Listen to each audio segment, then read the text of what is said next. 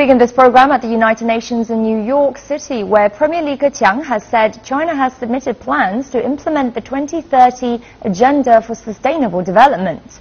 In a speech during the general debate, Li said many of today's problems can't be solved without development.